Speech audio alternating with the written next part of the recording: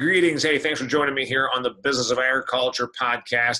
Damian Mason, as you know, your host, coming at you with a great show today, talking to a guy named Clint Brauer. He's got a company called Greenfield Robotics. You know, we have drone technology. We always are using more and more innovation in agriculture. And so I thought this guy's story is a pretty good one. He's got a robotics company that's geared toward production agriculture. Before we get into that, I want to remind you that I really want you to subscribe. We've been doing the audio version of the podcast now for like 3 years. Started doing the video version of it just this winter. I'd like you to go on YouTube and please subscribe so that it'll help my viewership. In other words, it'll help my findability. Damian Mason, just type it in YouTube, Damian Mason. You'll see the playlist on my channel that's called The Business of Agriculture, as well as my other podcast, the Do Business Better podcast. I would really like you to view as well as listen, and I appreciate you doing that. This episode of The Business of Agriculture, as have so many others, is sponsored by my good friends at Harvest Profit. I'm going to read this because I want to make sure I get this right. Harvest Profit is a company that you can use for your agricultural enterprise to make you more profitable.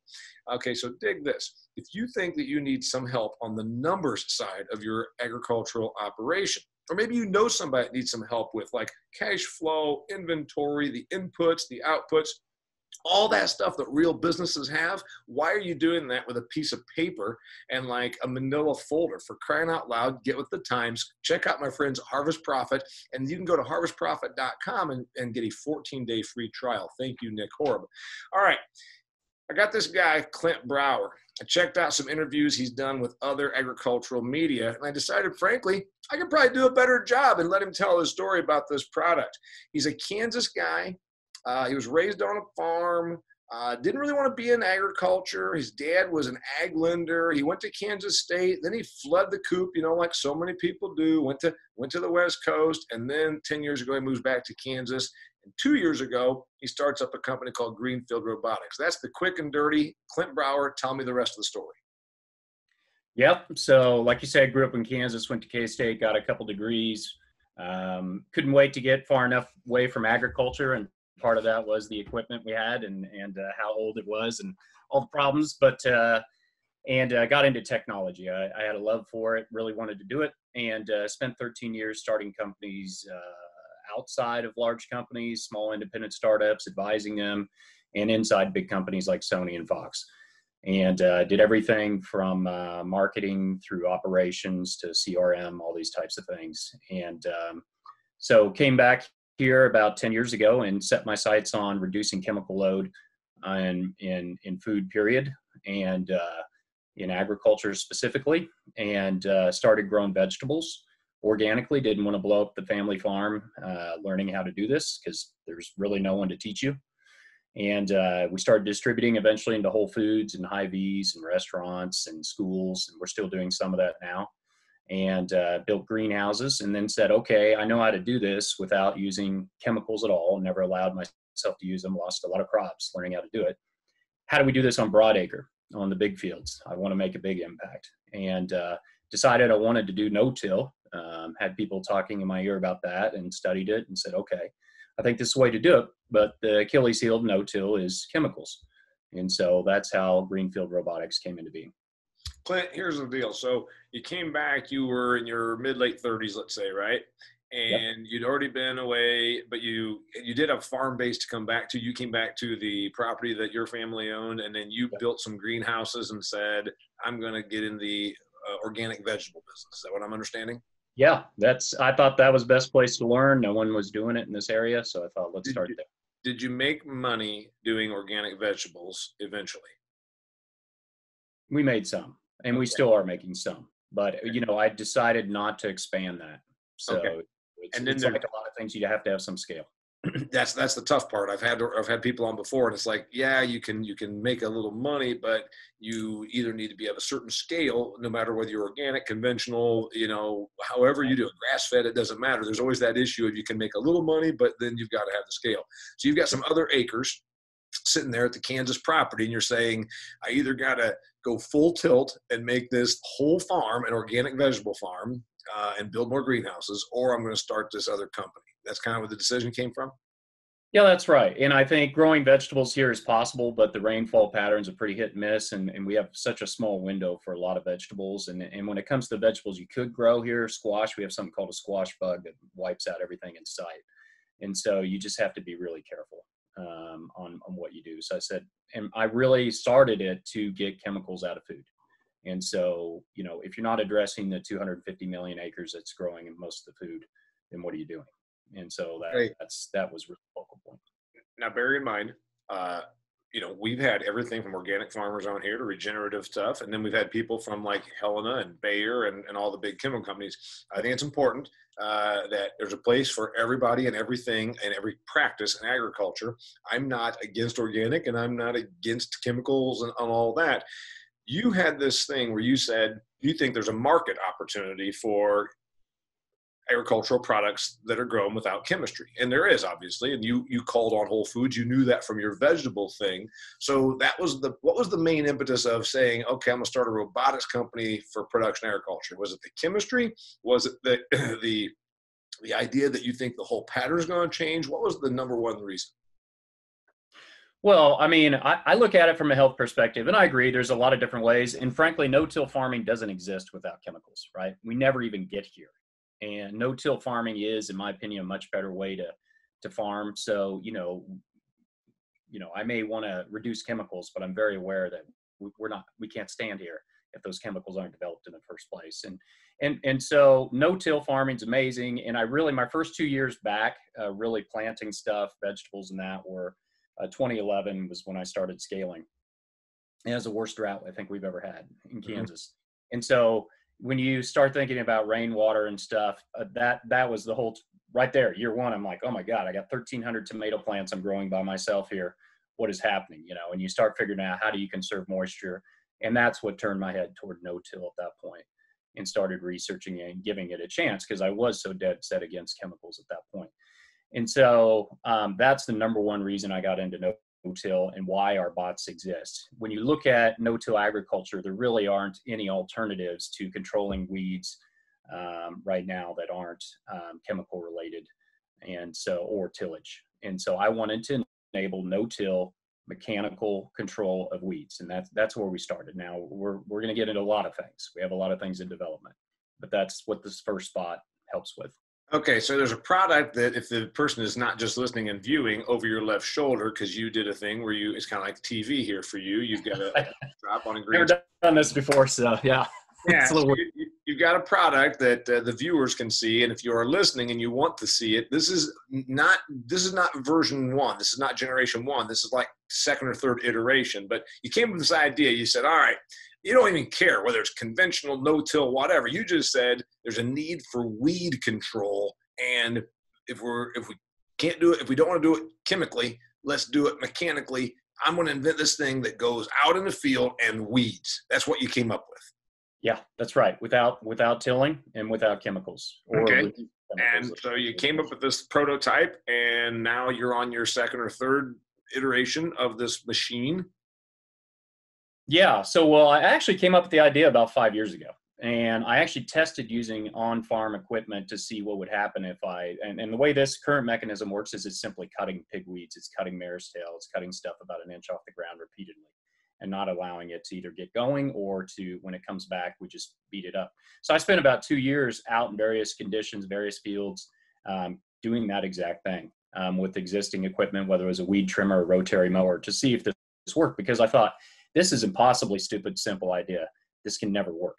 And I talked to, we have an advisor who's a PhD in crops genetics, and he wasn't sure, and had a crop consultant at that time. He wasn't sure. And so I tested it for 2 years before I finally said, I think we can do this. The idea is like send it in a 22-inch Toro walk behind mower down the row of crops. Is that kind of what the first idea was? Yeah, well, the first idea was, can we do really narrow channels and move sheep through? But obviously we got rid of that one right away. But yeah, it was a very simple concept, and we built our first one about 2 years ago, and we put them out there and kind of played around with it to see what would happen. Okay, what are you finding? So this machine goes out and it's got an eye. How does it know what it's cutting? How does it know it's not just mowing off a row of soybeans or squash or organic arugula? It doesn't matter what the crop is. You're trying to make sure that this thing is supposed to discern the difference between a pigweed and a food crop. Yeah, so that's the interesting thing. I said, how can we do this as simply as possible? And so what it does is it senses rows, right? And so we use the structure of current farming to our advantage, right? Farming is heavily structured. And so if you look at other robotic startups and their machine vision and their AI and all that stuff they're doing, why some of them are failing is because they're in an unstructured environment, farming structure. And so we simply use, there's multiple technologies at hand, but the main one that allows it to not knock out your soybean or your corn or your milo is machine vision. And that was the first guy I recruited. I worked with this guy who was a genius programmer right out of college 20-something years ago. And he started multiple companies and wrote the software by himself, and huge traction just doing it by himself at the beginning. And he had been writing machine vision software for a decade, and that companies around the world use, including NASA and Northrop and guys like that. And so somehow got lucky and he agreed to move here to Wichita, Kansas. So yeah, rather than a seeing eye, I mean, I'm just thinking here, I've been around agriculture quite a bit. I know like the tomato harvesters, they grow tomatoes not too far from my farm here in Indiana for a company called Red Gold. There's a tomato harvester that goes through and it grabs all these maters, and then it's got a seeing eye that if it's a dirt clod or it's a yellow or green, I guess, tomato, meaning it's not ready, that seeing eye just kicks them out. So we have the technology to do that. And then we're seeing more and more innovation. You could eventually see your device having an eye that somehow knows that it's a pigweed and not a food crop. But right now, the easiest thing was to operate within what agriculture, as you said, already has, which tends to be crops are planted in rows. That's right. Yep. Just keep it simple. I mean, most of your weeds are within, outside of an inch of the plant. They come up, the genetics are so powerful now, they come up, they canopy. And so we get in within an inch of the row. And if you have a decent plant, you don't have that many in-row issues. And of course, we're working on our next gen will solve all weed problems without tilling as well. But right now, that's the way it works. Within an inch of the plants, we just rove up and down. We put 10 of these in a field at one time and they go. Mm-hmm. Okay, so the chemical companies, of course, they have their story to tell and sell, and then they're up against the environmental argument. Your environmental argument is we're not using chemistry, but this thing has to be powered somehow. If you've got a fleet of robots going up and down fields, how are they being powered? Is it a gas engine? Because then you're going to have your own environmental shall we say, conflict. Yeah, that's right. Right now, they're battery driven. And this generation is definitely 100% battery driven. They carry a little over 3 kilowatt hour battery power on them, and they can run for 4 to 6 hours. Okay. Without. Question for you then next. Benefit of robotics, drones, whatever, autonomous machinery, which I believe is definitely coming. I don't have to be sitting out there on a tractor seat. And I fully agree with you, by the way, about the damage done to soil being tilled. When I was a kid, you plowed, you disked. Sometimes you disked twice. Then you dragged a field cultivator across it. Then you planted. Then you went out there, and you still used chemistry. It just was shitty chemistry. That's right. And also very potent, heavy loads, 55-gallon drums of the stuff being tossed out there. And then you ran a cultivator through the rows again and tilled that soil up a couple more times. So I'm with you that we have learned, and I'm a former soil guy. I was going to be an agronomist, but I took biochemistry at Purdue. I actually looked at the book and I said, okay, agricultural economics, not But anyway, I fully agree with you that the future is no-till or regenerative or something, because we're going to look at all the tillage we do the way, and I've said this before, and I say it in my book, Food Fear, which I'm going to make sure you get a copy of this. My book, Food Fear, where I talk about agriculture. We're going to look back at all the tillage we do the way we look at using leaches for medical treatment today. And that's how backward I think it is. We got the most valuable resource. Clint, we got agriculture's most valuable asset is your dirt. Yeah. And No then doubt. you go out and beat the crap out of it with all this tillage. So I agree with you on that. In the choir. Yep. What I'm thinking is one of the benefits for your technology is that it can go, whether I'm sitting on a tractor seat or not, I don't have to be there. It can go day or night. Now that solar panel idea is going to come into it. I want to ask you about that. So I'll ask about, can these things run all day and night, and how many of them are practical, et cetera. Before I do that, I've got to thank my sponsor. In case you just forgot, since we started this thing, this podcast is sponsored by the good people of Harvest Profit. Harvest Profit is a company founded by Nick Horeb. He is not a tech dude. He just became a tech dude because he said there's got to be a better way. He looked around at what existed in the marketplace and said, why can't these agricultural enterprises have a good, functional, useful technology for their software? So it's a software solution for your agricultural enterprise. Essentially, you plug in all your stuff and it makes you more efficient, makes you more profitable. Go to harvestprofit.com and you can see the stuff there. He also writes a blog article that you can, it's a very short, simple read. Every week he drops one out there about what you can do to improve your business or observations on the industry of agriculture. Check out harvestprofit.com. He'll give you a 14-day free trial. All right, these machines, Clint. I'm talking to Clint Brauer, Greenfield Robotics founder. Product called WeBot. Needs a new name. We're horrible at that.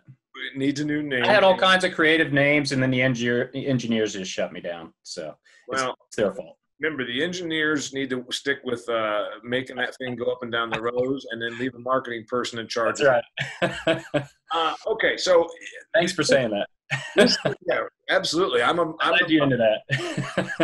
I'm the entrepreneurial, marketing-minded guy. I say in my it's not bad to promote my other book, Do Business Better. Widely, I talk about the 5 personality traits. You know, you got the product, people, process, and then of course the profit-minded. And so I've never cared about the process. I know it has to happen, but let some engineer go out there and figure out how to get that thing dialed in. No.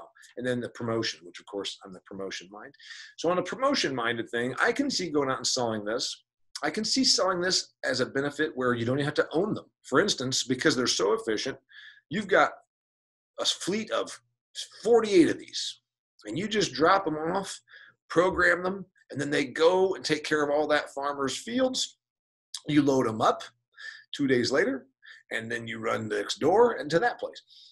Can they go all night? Not yet. We think that's possible, but we haven't done a lot of testing on that. You know, right now we're just focused on getting them run that 12, 14-hour days. But yeah, I think night's going to be a possibility. You know, we ran one test, and one thing we realized real quickly is how many bugs there are at night. So, you know, there's some things we're going to have to consider. But yeah, it's potential is there. I've had so many nights in the last 10 years of my farm of sheep getting out. You know, I do rotational grazing, greenhouses going down when it was -5 degrees, that I've lost so much sleep that I told those guys, I don't want to be out there at night until we nail day. Yeah, by the way, that's the thing. If you're a livestock guy, you get an ice storm, and next thing you know, you got to be out there in the ice and the wind trying to get the power. I know what you're talking about. I don't miss that stuff. Okay. I kind of laugh at myself thinking I worked so hard in tech, and then came and started this farm, you know, doing this farm stuff. And now it's like people say, oh man, this must be really hard, Greenfield Robotics. And I go, this is a walk in the park compared to farming. Yeah, again, I've got those memories also. We were dairy farmers in the era where it wasn't like we had a bunch of hired, you know, dairy farms today are like a moving factory operation, you know, the large scale ones are but you know, we were the ones that were on call 24/7 and generally working 24/7. But that was brutal. Can these machines that you have, can they be solar? No, there's no way. You could charge the batteries, you know, off use with using solar if you want, but right now the power requirements are too high. There's no way. Okay, so the machines, you obviously believe in it, you invented it. Where do you see them going first? Well, there's a couple things here. One thing, and that's really important, is they weigh about 140 pounds, and this is where about 140 pounds, so they're not very heavy, and that's 30 pounds of that is battery. And so you can get out there after a rain, right? And that's one of the reasons I came up with this, was you lost control of a few fields. You just couldn't get the spray rig out there, and that pigweed becomes resistant. So that really, I think, is something I think farmers respond well to, is the idea of, I'm not going to lose control of this field of pigweed, especially in this area, or mare's tail. So that's one. So that's the current bot, right? You still got to do if you're no-till, you need to do your burn down, you plant, and then we take it from there.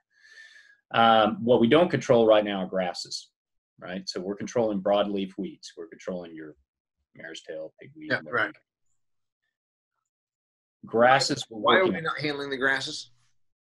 Because right now we're simply mowing an inch off the ground, and there's some impact, but it's not something you can depend on. And Roundup works just fine for grasses still at this point, right? Glyphosate. So yeah. So the idea is, by the way, if you're a listener and you don't know what he's talking about, because remember, we have people that might be in like in the cranberry harvesting business. Right. Right. There's a thing called Roundup, which is glyphosate, which you've heard about in the lawsuits. And the point is, glyphosate's the world's most used herbicide. As such, it's been used for so long and so much, we have glyphosate-tolerant weeds. What Clint is referring to is there are some weeds that have glyphosate tolerance because now we've used this herbicide for so long. This is where his machine is a fix. Whereas many of our crops are bred to tolerate glyphosate, so you can spray over the top and still kill the grasses. That's what he's talking about. And then if you're not agronomically inclined, you're saying, why wouldn't mowing off the grass kill it? Because just like your yard, you mow your grass on your yard every 5 to 7 days, depending on rainfall, and all it does is keep coming back in a beautiful lush green. Whereas if you mow off a broadleaf weed at 1 inch, you whack it back and knock off its ability to do photosynthesis. Sorry, I just want to clarify, because you're kind of over here as the tech guy saying, wait a minute, I want to make sure that the listener that's not quite caught up gets the vernacular. No, that's great. Thanks for doing that. Okay. So you can't take care of grasses. It's a broadleaf. And so your application probably at first is to go broad acre. Now, what about, vegetables and specialty? It seems like maybe this might even have a more readily acceptable audience for, I'm thinking, specialty crops, no? I don't think so. We're really not in that market. I do think specialty crops are going to become a thing on broadacre, actually, eventually, with intercropping and stuff like that. But right now, we're really focused on corn, soybean, milo, stuff like that. And right now, we're constrained to 30-inch row crops, right? So they have to be planted 30 inches apart on center. We can, adjust a little bit. Now, we did make one that would work with 15-inch. We're not producing that right now. And we know a lot of folks have gone towards 15-inch, but you pick a battle and you win that one, then you move on. And speaking of that, the next one we're working on, which we should have the patent done by the end of this month, we've been working on for 2 years in the background, does control grasses. And so not sure when it's going to be a market, but we're working on that. And we've done the testing and we can see that it works. And so that will kind of be a game changer, in my opinion. Okay. What if, I'm thinking about robotics, I'm thinking about autonomous. What if then the next iteration, someone comes to you and says, I love this concept, and here's my need. I want something to go up and down these rows, but I also want it to dribble out some chemical. You've got your moral side. You set out to get away from chemistry, and then you've got your capitalist side where someone says, I need a robot that'll come out here and just run up and down these rows and dribble out this herbicide or this insecticide, something like that. Yeah, look, my role is not to tell farmers what to do. If they're going to need something like that and we don't have a solution for that, then we're going to do what needs to be done. I mean, I'm not a crazy raving lunatic here. You have to raise crops. They have to be successful. I'm very practical in that way. And you talked about, you're not a process guy. I kind of am. And so, I've already thought this, what does it look like 10 years out? What are the systems we have out there and how does this work? And what you've just talked about, we've entertained that scenario already for dealing with grasses and that's kind of sitting there in the background. What we'll do if this next mechanism doesn't work well, but it looks like it will. But a lot of those things, insecticides, there's no way around it. You're going to have to. If you get down here, we get sugarcane aphids and milo. Well, you can't just sit there and hope. It's not going to happen. The crop becomes unharvestable at some point, and so you have to spray. And you know, is there an OMRI certified spray for that? Maybe there is, maybe there isn't. Maybe the costs aren't quite right at this point. So I'm practical at that point. You know, we're just trying to make an impact and get a path there for folks. So, okay, the business side, how soon until I'll be able to go and say, hey, I'm going to start a custom? Because I almost think your buyer originally might be a custom person. They buy enough that they can do it for themselves. It's kind of like around here, I know some people that they have some hog barns and they bought the manure handling equipment and they do their hog barns and then 16 other people's hog barns manure handling, because it made not enough sense for them to own that infrastructure just for their 2 hog facilities. But if they can do custom 12 other people's, I almost think that's the model for something like this. I don't need a dozen robotic weeders for just me, but if I get a dozen more people, is that the model? Yeah, the model is it's a robotics on demand or as a subscription, right? So we show up, you sign a deal with us. This year we have 10 farms signed and one of them's mine. And we're working across, I think, 5 or 6 different crops. And we show up, we take pictures of it. When it's ready, time to go, we show up, we deploy the 10 bots and we run them through your field until we get done. This year we asked, don't give us any more than 40 acres. We're still learning, the software is still being refined this year. Last year was hardware, this year is software. And so we call that a beta trial. So it is as a service. We're not going to sell these bots to anyone. I think that we're still learning from them. Trying to give it to someone to run it, it would be a fool's errand, and they're going to have a lot of problems with it. So we internalize that risk and we work with them that way. So it is a subscription. And what we tell them is we're going to run these things over your field between 2 and 5 times during the season, with the average being 3 for soybeans. So that's kind of the model. That's fantastic. So yeah, you're essentially the service provider right now while you're working out kinks, and it's still absolutely a product in development. You know, you call it the beta trial. Your people that you got signed up, the 9 farms that are not yours, I'm assuming those are people that are early adopters. You know, the same person that tried something new back in 1980 when no-till was a new thing, or tried something new in 2000 when it was, ripping the soil with a V-rip or whatever the hell it is. You've got early adopters right now. What is their reaction? You know, it's funny because I live in the tech world and the ag world. And I think one of the things when we talk to some of our angel investors or people we meet in the Silicon Valley is I correct them very quickly. And I tell them, farmers expect this. Like, no one's surprised. When we show up with this, every single farmer's reaction goes, I was thinking you might show up someday. And so they're not shocked. And farmers, they have pretty darn sophisticated technology. And, the software you're promoting and so on and so forth. I mean, farmers are very sophisticated operators, in my opinion, most of them.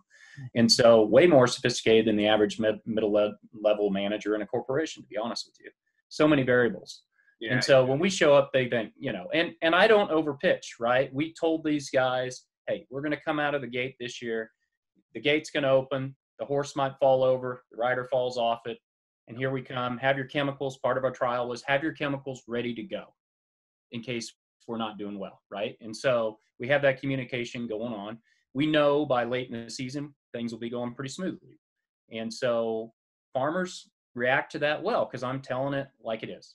Yeah, so I think that's exactly right. And you and I both agree that it's an industry that is a great deal more technologically advanced than the average person understands. And then, the average person out there in suburbia thinks that we're out here in our bib overalls with a hoe walking down the field.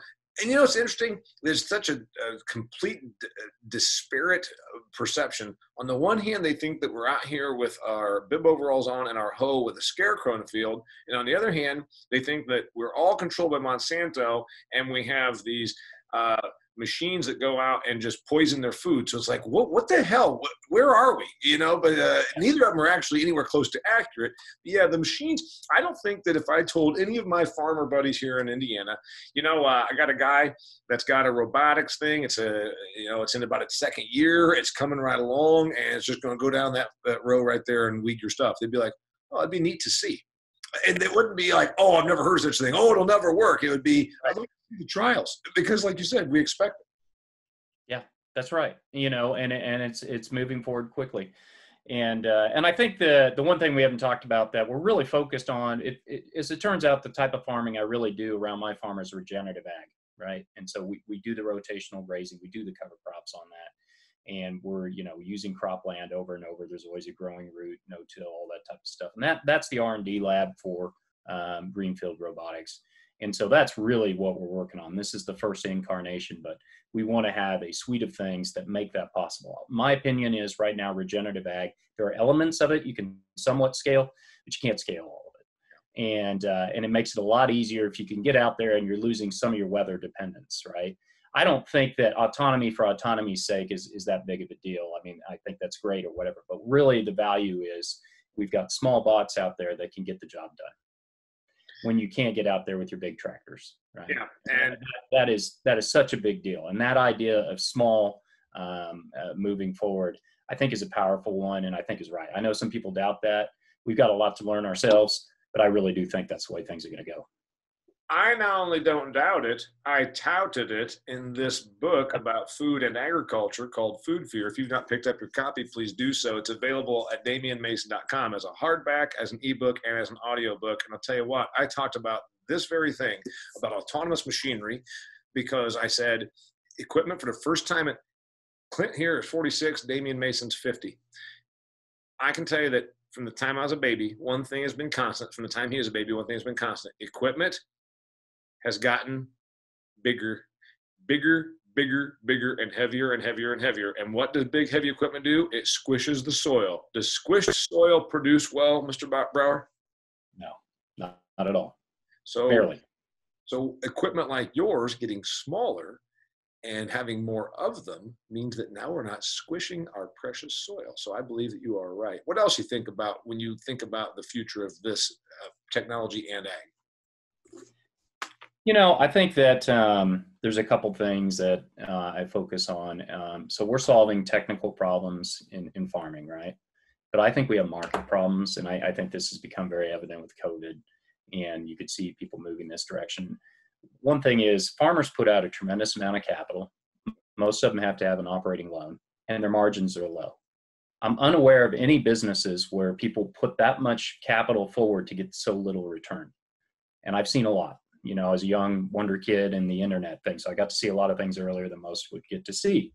Yeah, when you're you're talking about a farm like that's up the road from you or me that's got they've got $1 million operating loan and about a few $1 million of just existing capital. That's not even uncommon, to be honest. I mean, right? So you're talking about $4 million, and at the end of the year, they're going to come up with a net of 100, 200. Hell, that's right. There's no business out there that does that besides farming. And so, but yet you take that same crop, and from the minute it leaves the truck and it goes to wherever you take it, the value add between field and market is unbelievable. And every farmer knows this, but no one's done anything about it. And so you ask me where, and it takes less capital actually at this point to make products with that, given the margin you get, and to market them.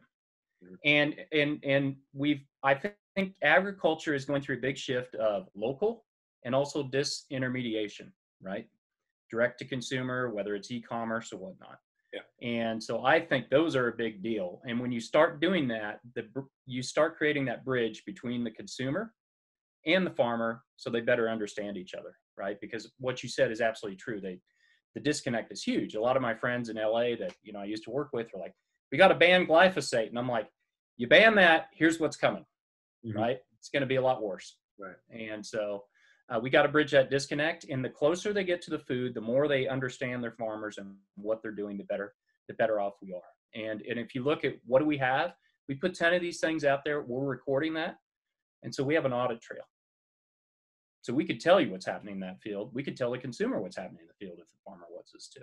And that's very interesting. Yeah. So that's obviously been a big thing now, is that data gathering through, these companies are doing that, and your products can do it just as well as anyone else's, right? I mean, you're out there, you're covering the ground. Yeah, we can gather all that data, and I know a lot of people data. They look at Google and all that, and data's worth all this money and that. I'm not so sure about that in agriculture, to be honest with you. So I think, you know, I've lived in that world too, and it's important for the farmer for production. I think it's good for an audit trail. Whether it's worth a whole lot of money, I'm not sure about that. His name's Clint Brauer. You've been listening to The Business of Agriculture, the podcast that is sponsored by my good friends at Harvest Profit. You can go to harvestprofit.com and find out what that company founded by my man Nick Horb can do for you. It's about managing your inputs and your outputs. Remember, agriculture is a business. No matter what your agricultural enterprise is, you need a software solution to help you become more profitable. Harvest Profit is that company and is that product that can help you, because remember, you don't care about Harvest Profit, you care about your profit. Go to harvestprofit.com. All right, Clint Brauer, last thought, Greenfield Robotics. If somebody wants to learn more about this, how do they find you? Yeah, they should go to facebook.com/Greenfield Robotics or Twitter. We have greenfieldrobotics.com. It's a pretty simple website. To be honest, we're very focused on product right now. And right now, it's all about getting these robots made. Oh, yeah. Look, this is not easy. You're taking electronics, mechanical, and software, and you're putting them together. And for the first time, the software drives the other two things. Yeah. Right. We use software to solve mechanical problems, right? Yeah. And that's different. And so it's very complicated. It's very hard what we're doing. I wish you well. I love the concept, love the entrepreneurialism. You need a little help on promotion. WeBot is not going to make it, but I can help you with that. And anyway, I do appreciate you being on here, seriously. So folks, check it out. You know, keep your eye on the horizon. That's what we always do. Us progressive-minded agricultural people, we know the future's going to change. You're not out there with your John Deere 4020 and that damn cultivator tearing up the ground anymore. At least you shouldn't be. So thanks for being on here. Hey, appreciate it. What are you going to go plant today? You said you were going out to drill a plant. I got to plant some drainage areas that were just redone with excavation, stuff that washed out. So we put in drain pipes, riprap to handle that. They're going to get seeded. I hate to say it, I'm going to use fescue because fescue is not good for anything except for holding ditch banks. So nice. That's what I got to get to before the rains come this weekend. All right, till next time. I'm Damian Mason. He's Clint Brauer. Thanks for being here. It's the Business of Agriculture.